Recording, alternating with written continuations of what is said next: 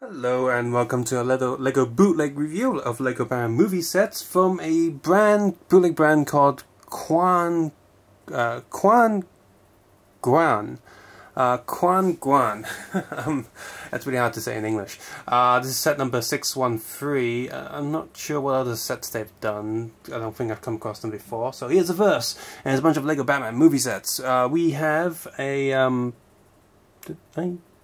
yeah, the boxes are confusing because they don't really match what's inside. But we have regular relaxing Batman. He's given a green cape. We have a golden suit Batman with yellow pants. It's not golden. That kind of sucks.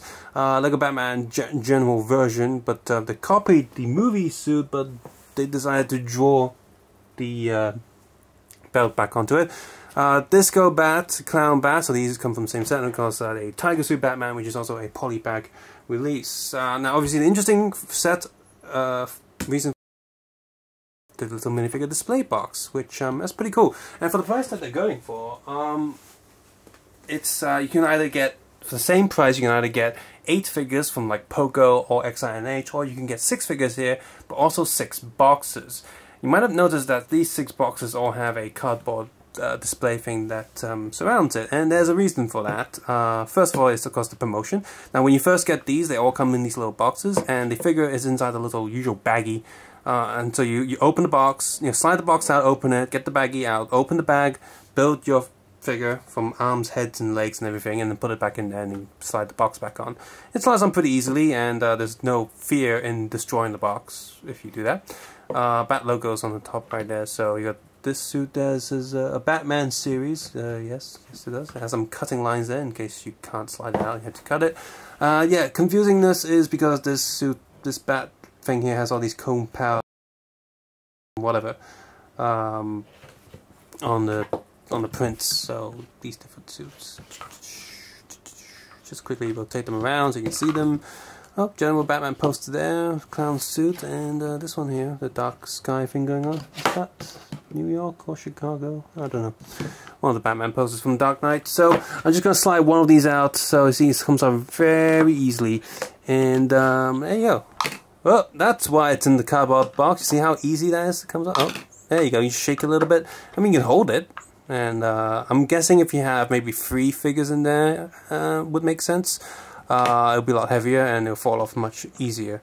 So yeah, that's the thing. But as a box itself, pretty solid.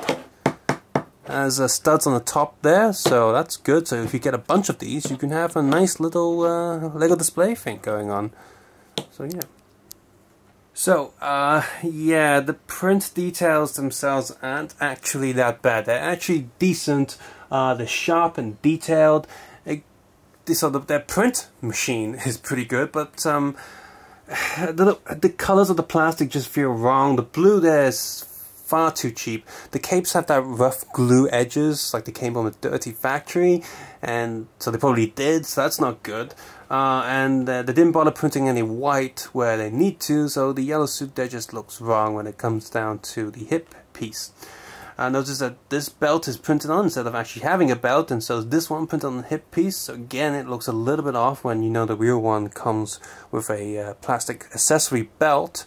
And even if it didn't, let's just say you prefer printed belts, the drawings of the belts seem very quick and lazy and sloppy. It doesn't look good at all. And finally, this the whole bat torso here is much smaller than the print is much smaller than the torso. So it looks wrong. All the faces are bad as well. They all have the exact same head, and you can see most of them, the eyes don't even reach the eye holes of the mask. And yeah, you can see that the faces are mostly consistent in the print quality, but they're all off center. Some are higher, some are lower. So that's not very good, and I'm not going to even bother showing you the back because there is no back printing whatsoever, not on the heads and not on the bodies. So pretty average figures at best. Ugh. The figures themselves are not that bad, and neither is the clutch. You can play around with them pretty easily. The capes are furry one side and shiny on the other, so very similar to XINH capes, and so that's decent enough aside from the dirty edges, which is nasty. And the clutch, well, for the most part, is good. The head joints. It's a little bit hard to pull the mask off on some of them, and while the other half, you can rotate the mask easily without the head rotating, so that can be quite annoying for some as well. So it really is saying something that the most special part, the highlight of this set, is not the figures themselves, but these boxes. Because let's face it, these hobby boxes can cost quite a lot for most people and most shops selling them, even though it's just a box, because it's a hobby-based box. A lot of people overcharge for these things. So, if you're looking for minifigure display boxes, this is a pretty good way to go. Just, I don't know, get rid of the figures afterwards, because they're not that good. But otherwise, if you're looking for any of these figure designs, any of the other bootleg brands, Pogo, XINH, DLP, etc., have all done them pretty well. Just realized I put on the wrong mask. That looked kind of cool, actually. So yeah, get this set for the boxes, recycle the figures, and get the figures from any other brand. So subscribe, suggest, and comment. I'll see you guys soon. Same bat time, same bat channel. Maybe.